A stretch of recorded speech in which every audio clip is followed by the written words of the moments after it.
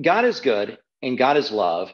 And and so we have to understand that there are certain things that have to happen in order to have a universe where God sees and displays his love and his goodness.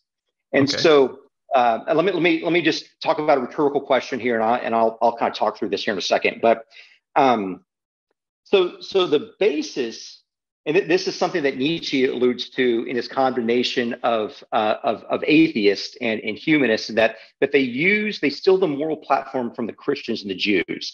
Interesting. That yeah. It's a striking comment. I wish I had a reference off my head, but you Google it, you'll find it. Yeah, I'm sure it's in there. Yeah. But yeah, so I'm not spending a lot of time reading Nietzsche, my friend. But but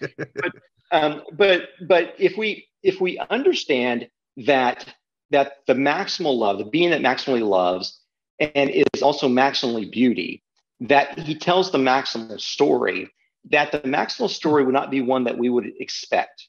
And I think one of the risks that we run as just humans is we like to invent gods.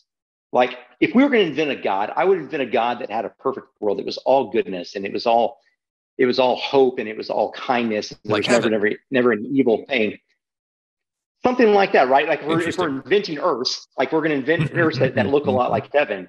Only that we don't have to obey anyone. That we're kind of free men. We get to make our own decisions. We get to set things on our own, which I think is the classical sin of pride.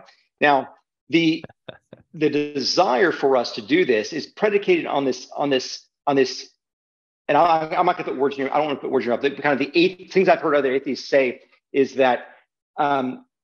Like, why is there evil in the world? It's like we have this idea that the world should be evilless. And where do we get the idea that a world should be evilless instead of the alternative? And so I would submit for your consideration, again, dealing with the Nietzsche quote, dealing with this idea that God's telling the maximal story is I remember I said he looked across all the maximal types of universes he could possibly create, and he chose this one because it tells the maximal story. And that you have world A, which is the world that has no evil whatsoever. It's the evilest candy land, fairy tale land. It's where good stuff happens. Only that you don't have to obey God. You have God present in heaven, right? So you got to create an all-inclusive candy land here. So this is the evilest world.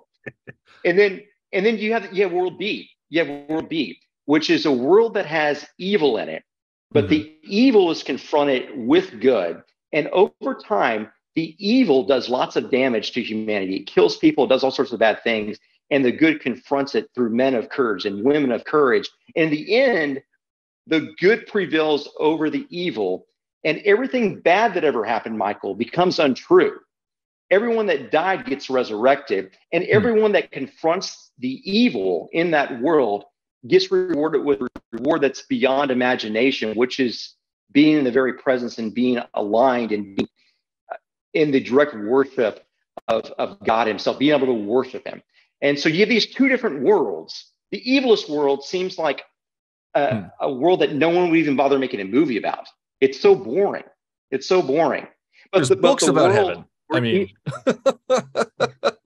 they've got books, they've got movies, they've got all kinds of things. So I wouldn't say it's one of the books in the Bible. Yeah. So I mean, well, again, context matters, right? It's setting up nations in the Old Testament. It's building the people of God in the New Testament, and then also in heaven is heaven by definition, because it's God is present and God has revealed himself there. And in the evilest world, you wouldn't have a God, because you have to have someone to be accountable to, someone to serve, and we don't want any of that. So is God here now? He's very present right now.